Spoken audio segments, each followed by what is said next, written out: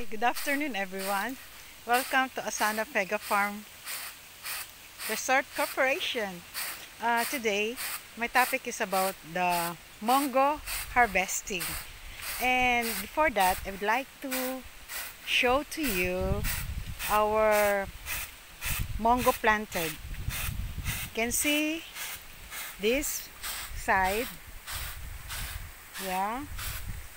Was the last batch of the Mongo plants we did planting, and then I'd like to show you the previous planting we did about the Mongo. So okay, let's walk for a while before I show you how we finish the harvesting of this first portion that we have planted for the Mongo. It's the green seeds, the small green seeds, and that seed is very popular among Filipinos. Yeah. So if you can see, this is the area where we planted the Mongo. Yeah. So we did the first harvesting today, and yeah, we'll go back to Ate Glo, how she harvested. I think we will be harvesting 2 to 3 times. So I want to show you. We'll go back to the Kubo area where our first harvested mongos were dried up, and then she was able to grind it with her foot, and then now she is collecting the harvested Mongo seeds. Okay, so this is her product, and she is collecting of the Mongo plants. Yeah, that's it. How did you do that, Ate Glo? Yeah. So this is the process.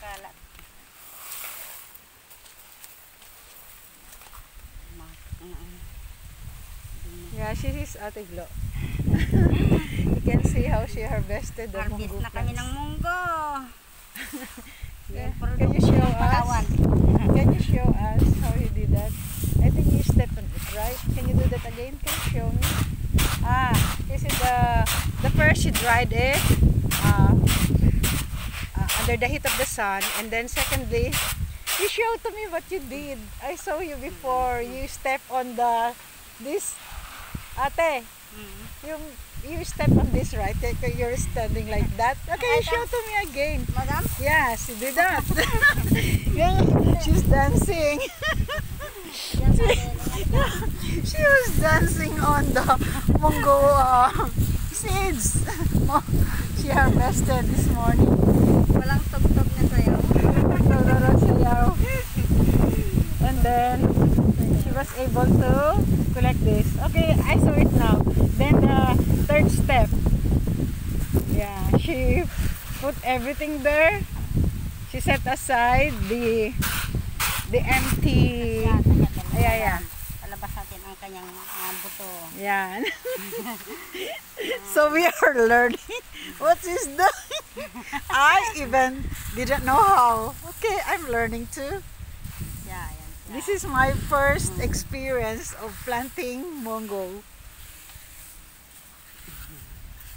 Bunga. Yan siya. You see?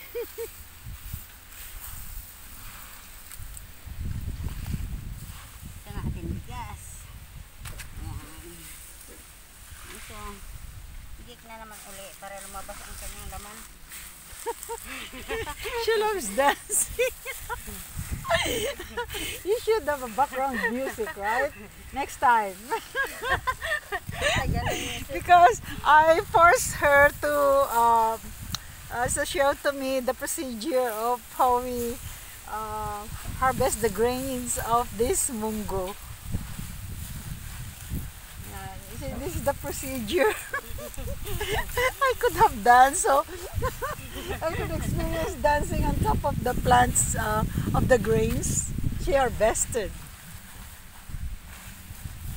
Next, ate, what you do?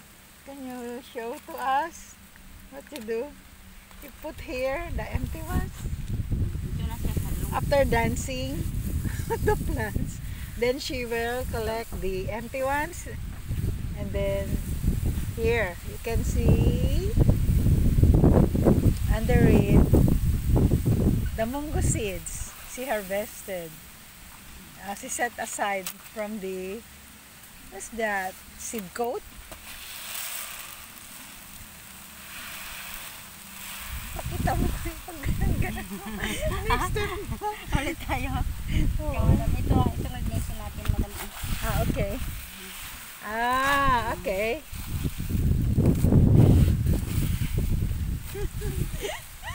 We are all learning, right? So exciting. Madam, hindi ano. Sige, I'll just stand up. There's some more here, I think.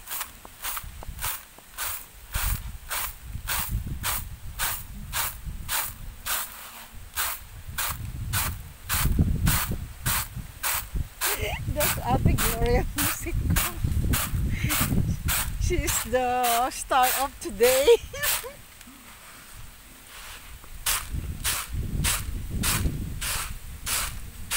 So you're removing the coat of the seeds.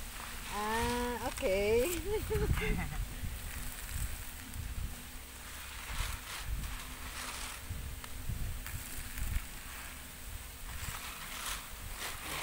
Ayan na, konti na lang ate ang himay.